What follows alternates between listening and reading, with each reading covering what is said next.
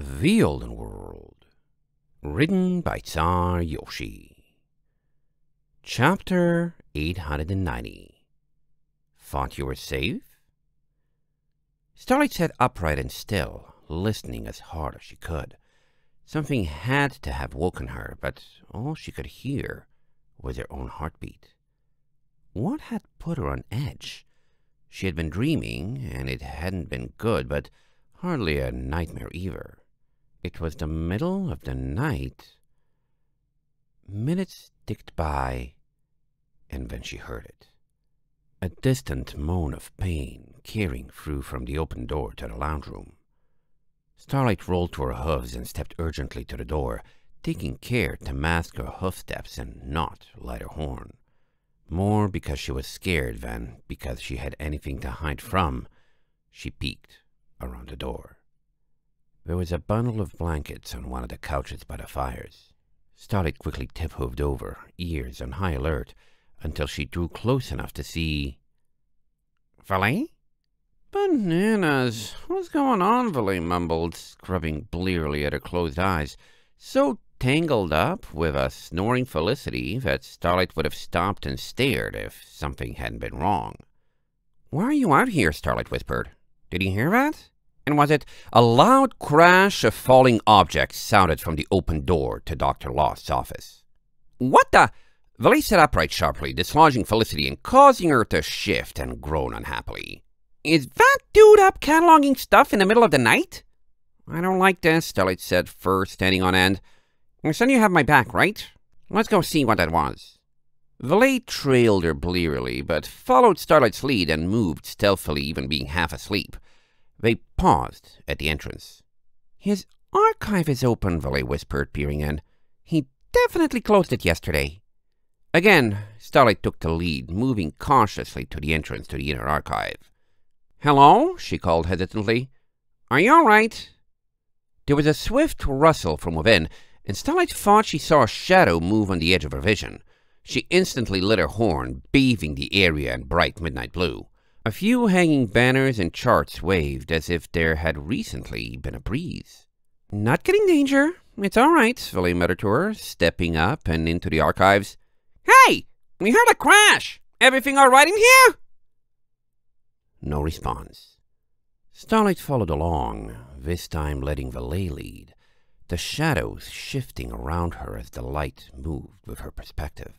She was the light source, and the shadows always seemed to move to hide between her and whatever was casting them, which made sense, but didn't do anything to calm her nerves. Valet sniffed, frowned, and turned the corner, and then another. Suddenly, Starlight stopped, bumping into Valet's outspread wing. "Careful," Valet warned. "Broken glass on the floor." Starlight stared, her horn light reflecting off tiny, jagged edges littering the floor. She didn't want to get any of those stuck in her hooves. There were also traces of blood on the floor from someone who hadn't been so fortunate. Valet leaned down. "Fresh. Is this a shattered display case?" Starlight's breath caught in her throat, and she lifted her head, having a bad feeling. She knew exactly which display case had been broken, but her fears were entirely unfounded. It wasn't the Eyelista meteor, just a collection of ancient books that were all askew, like someone had broken in to read them, then left in a hurry. "What's going on in here?" Hamir's voice called from the entrance. Valet's ears perked, and she stood up. "Who's there? We heard some crashing and came to check it out, but I don't see anyone here." A beam of light shone through the stacks and aisles of shelves first, and then the pony casting it came into view. Lavender curtain, a flashlight held under one wing, and a nightcap tucked over her mane. Lavender's eyes slowly narrowed at the scene. "Is this what it looks like?" "I don't know," Valet grumbled, blearily shielding her eyes from the direct ray of the flashlight. "Did you see anyone come in or out of here? There's a lot of broken glass. Someone had to have done—" Lavender sighed, giving her an impatient, exasperated look. "Is this what it looks like?" Valet blinked in slow realization. "No," Starlight firmly protested, stepping in front of her. We heard something and came to investigate. There was a crash, and earlier I heard someone in pain. None of us are bleeding. See? Show me your hooves, Lavender said lazily, sounding as if she was trying too hard not to be upset. All of them. Starlight sat down and held all 4 hooves out, nudging Valet to follow suit. Lavender came closer, inspecting them with her flashlight, then looked at the shattered case and the bloodstains where someone had stepped with a pierced hoof. All right, she finally said. Either you didn't do it, or you spent too much effort planning this. Valet stared at her for a moment, then narrowed her eyes, now fully awake. Finally, she sat back with a sigh. Bananas. For a moment you had me worried you set us up to get us kicked off the island after yesterday afternoon. Don't stop worrying, Lavender said, turning around and heading back out.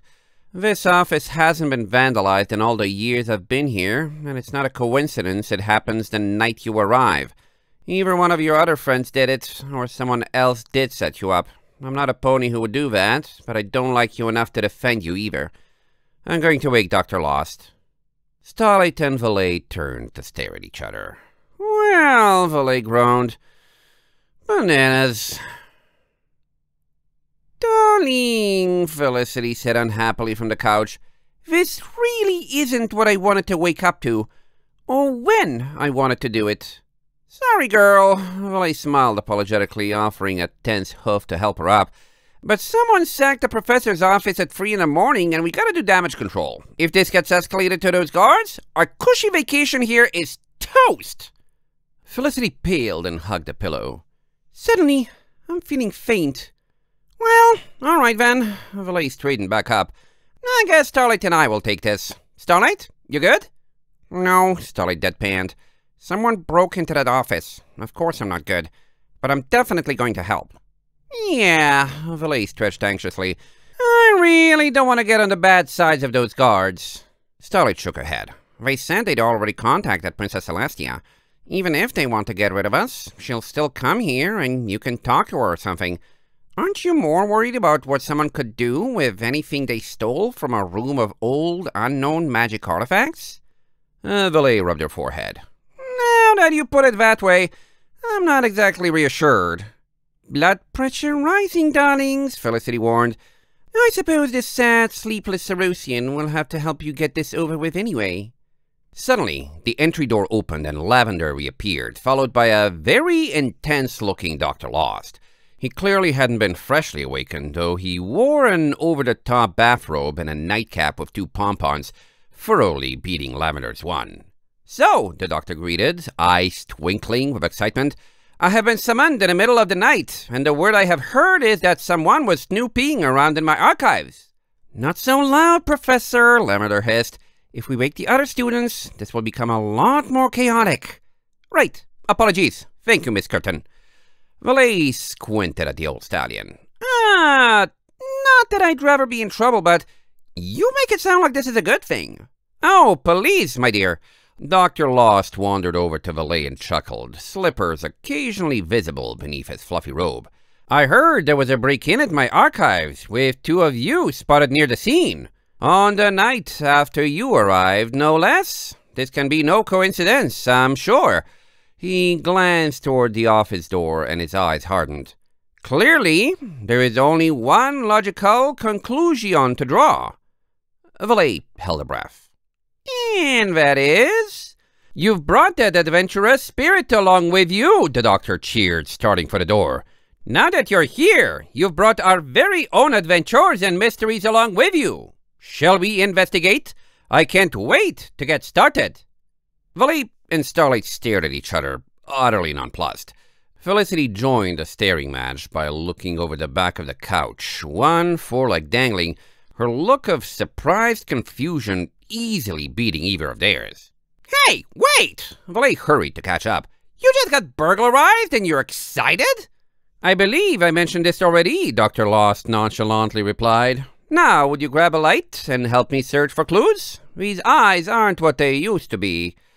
Starlight lit her horn to help, and Lavender followed along with her flashlight, looking almost as bothered by the situation as Valet and Starlight, yet for a completely different reason. Even Felicity trailed along, looking determined and businesslike, and not at all helpless.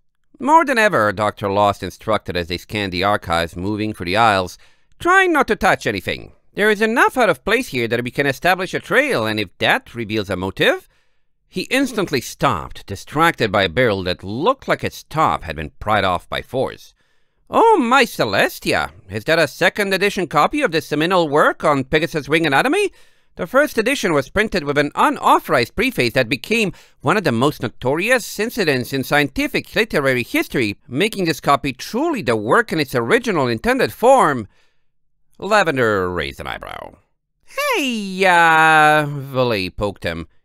As great as it is that you're having fun, have you seriously never been burglarized before? It happens because someone wants to take your stuff, not because they want to give you an adventure. Dr. Laws gave her a, "Shut up, I know what I'm doing" look. Right, okay. Villy backed off and sighed, finding herself standing right next to Lavender. Please tell me how big of trouble we're actually in, because this is not how you're supposed to handle this. Lavender frowned and took a step away. I'm still worried about what someone could do with anything they stole from here, Starlight cut in, her horn glowing and her hooves covered by crystal boots to protect her from broken glass.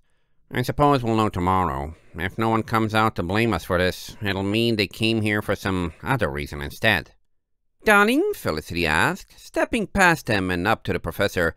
Forgive me if I'm stating the obvious, but there's quite a noticeable pattern. Dr. Lost's ears perked sharply. Have you found something, my dear? Felicity glanced at the endless shelves. I remember thinking to myself the first time I was here how meticulously and caringly you shelved the books here, yet now I'm seeing quite a few of them that are askew. Perhaps there are other things out of order as well, but whoever did this was very interested in your literature. You speak the truth, Dr. Laws gasped, his eyes following her pointing. Why, these tomes are indeed out of order. Yes, Felicity acknowledged, and they look like they were skimmed, chosen at random, somewhat evenly spaced, no time taken to put them back properly, either someone in a very big hurry, or with the attention span of a 6-year-old. And the broken display case was full of books too, Starlight added. The doctor inspected book after book, scratching his goatee. I simply can't find a pattern. Astronomy, biology, art, classical fiction, all of the above in multiple languages. What could they possibly have been looking for? Felicity yawned right in the professor's face. I can't say, she managed, fanning her mouth with a wingtip, but I, for one, think we've done more than enough work for tonight, and may as well cut our sleep losses while we're behind. May we, please, get back to bed? Yeah, Dr. Dude, Valet trotted up behind him. As gnarly as this mystery is, since you don't seem to be out for our blood about it, could we work on it later? Like, say, standing guard tomorrow night to see what happens? That kind of later? Dr. Laws blinked. Why ever would I be out for your blood? Lavender sighed and left the room. Because that's how things work in the north? Valet raised an eyebrow. Maybe I'm used to things being way more cutthroat and vicious than they are in Equestria, but up there, when you get in a situation like this, it's because someone's trying to frame you or something. And to be honest, it's really unnerving me how we're this close to a bad situation and no one's jumped us yet to try finishing us off. When's the other boot gonna fall? The doctor adjusted his nightcap. Simply fascinating. Stories and information like this are why I'm so excited to continue speaking with you, which obviously couldn't happen if any other houses were horrendously jealous of your patronage here and attempted to get you in trouble with the school board. He winked. Villy blinked. As she stood and stared, Felicity swooned across her back. Darling, I'm very tired. Yeah, Valet staggered slightly under the unexpected weight, bracing herself and propping up the bigger mare. Thanks for having our back, then. Just please don't ask us to do anything dangerous or stupid to repay it. We're really scared of being in hot water. Starlight nodded, frowning, her horn the only source of light in the room. Dr. Lost chuckled. Not only generosity is allowed to give favors with no expectation of reparation, though I do hope, when this gets sorted out, it ends with us on better terms than we were going in. He checked the giant hourglass. And would you look at that? Barely an hour left before sunrise. How time flies when you're having fun. Valet groaned, propping up Felicity and carrying her back to the dorm room, ignoring the couches this time around. What a fun night indeed, Felicity grumbled from her back. I feel cheated. Bananas, I'm gonna have to get up after being up all night long, Valet complained. Probably not a good idea to sleep when ponies are up and about after that. So much for beauty sleep, Felicity agreed. Valet trudged all the way back to the bed she had hauled Felicity from hours ago, helping her in and then slithering under the covers herself. Really? Felicity asked, her eyes already closed. Really what? Valet asked, snuggling against her. I told you I'd stay here until morning, and I'm not about to bail because of bad luck. Besides, I have a headache. I don't feel like figuring out where else I'd stay. Felicity cracked an eyelid and glanced around at the empty dormitory around them. Of course you don't. One of these days, perhaps I owe you a talk too. Starlight had passed by the Ailista meteor several times while wandering the archives looking for useful clues. She knew its location by heart now and failed to prevent her eyes from wandering every single time she walked by it. Now, the other searchers had gone to bed, and it was just her and the stone. Who am I? Starlight whispered, asking the rock. What does Ailista mean? And what happened to me yesterday? The meteor reflected her blue light back at her, drained and turned to monochrome gray, and gave no answers, and Starlight had none of her own, save for a tiny, twisting sensation in her heart, like a draining little whirlpool she knew would consume her if she let it grow big. She carefully quashed it, pushing back with the memories of her talk with Valet. She wasn't alone. Her friend might have had fewer answers than even she did, but her situation was at least similar, and she had been living it for much longer than Starlight. Or, if they both came from Moonglass, exactly the same amount of time. Starlight sighed. She was both tired and not, but had seen how worn out Valet and Felicity were. She needed to get some sleep. All of her suspicions said this didn't actually have to do with them, and the culprit really cared about finding something in the archives, and their best bet would be a stakeout, and if her friends would be too exhausted to be there tomorrow night, it would be up to her instead. Focus on how you can solve problems, not prevent every last one. Think about how cool you are. Valet's advice echoed in her head, and she held on to it like a sword. This was a problem that was already happening, and she was a strong, stubborn filly who could definitely catch someone sneaking around. This was a problem, but it was one she could solve. And if she could do it right, maybe it was a stepping stone toward helping herself and averting her bad future as well. End of chapter 890.